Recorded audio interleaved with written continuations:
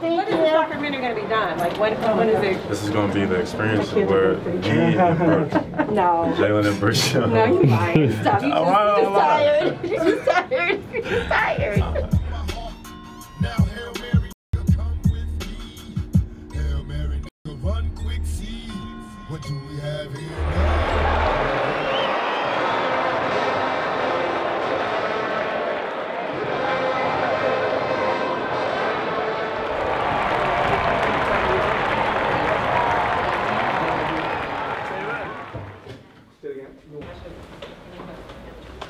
Walking through her wardrobe. I'm doing all right.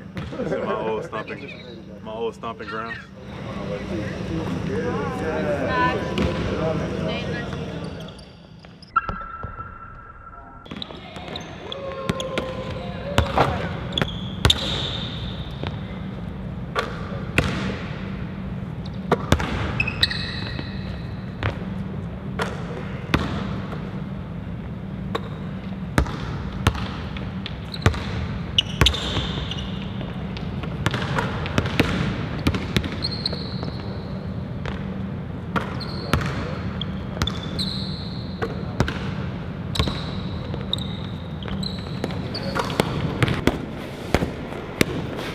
Don't let it drop. Don't let it drop. Don't let it drop. Don't let it drop.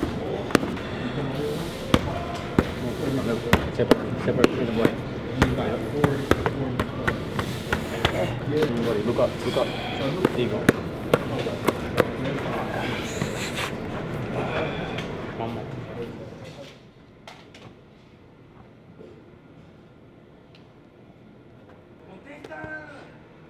It's where I decided that I was going to utilize my platform. So at the time, I was leaning towards maybe a Kentucky or a Kansas, which are pretty good schools, but I ended up going to the best, which is UC Berkeley.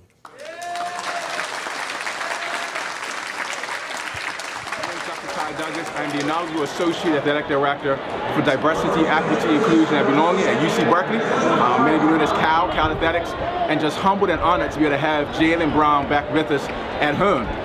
You know, he's talking about his journey from Berkeley to Boston, and it was so powerful to hear him share his heart, his wisdom, frankly, his expertise, right, in education and in sport. And so I'm so excited to partner with him in part because my office is committed to helping to bring together the worlds of athletics and academics in a very tangible way. And so Jaylen actually represents that. He is an embodiment of that. And so we're excited to have him back with us.